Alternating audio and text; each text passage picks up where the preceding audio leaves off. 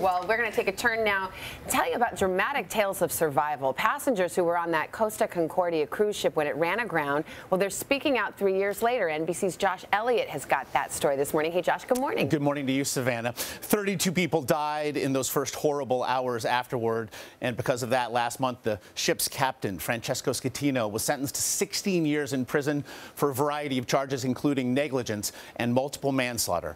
Now, though, 6 people who lived through that terrible night are sharing their tales of survival. It was what so many aboard had hoped it would be, a floating fantasy. And as the more than 4,000 passengers and crew boarded the Costa Concordia 3 years ago for a 7-day Mediterranean cruise, what was to come would have been understandably inconceivable. Life on board as a dancer was very exciting. It was a wonderful life. We got to explore foreign lands. Rose Metcalf had recently joined the cruise line as a dancer. Metcalf says the night of January 13th, 2012 was like any other on a pleasure cruise, until it wasn't. I was talking with my friends when suddenly I was thrown back in my seat, and then it was like an earthquake. The entire vessel was shaking violently. And there was 30 seconds of just this violent shaking and this loud, deafening sound.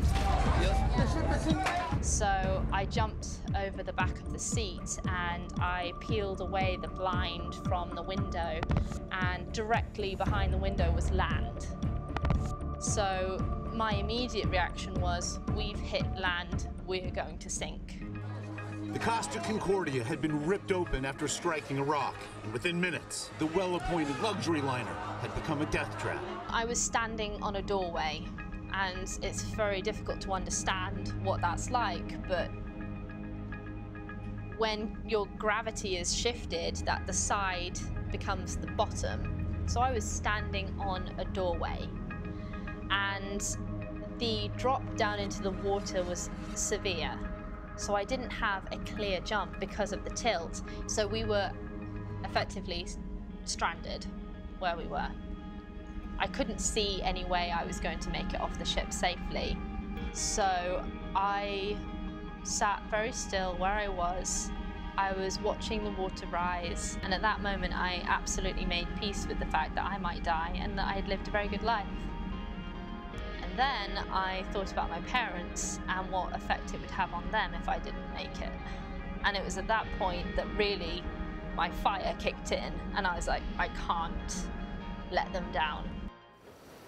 Rose Metcalf not only survived the wreck of the Costa Concordia, but led several other passengers and crew members to safety. She now lives, Savannah, in Colorado. And this is just one of the survivor stories you're going to be talking about on this special on Sunday, right? Yeah, it's a remarkable thing. Again, it's 9 Eastern, 8 Central, various tales of survival. Again, here on NBC. It's part of the Escape series. It's the first of 3. And among the many things you see, it wasn't just tenacity and bravery that allowed these people to survive these disasters. You see really the role, however unfortunately, that blind luck plays in so much. Yeah, absolutely. Josh, all right, we'll look forward to the series. Thank you.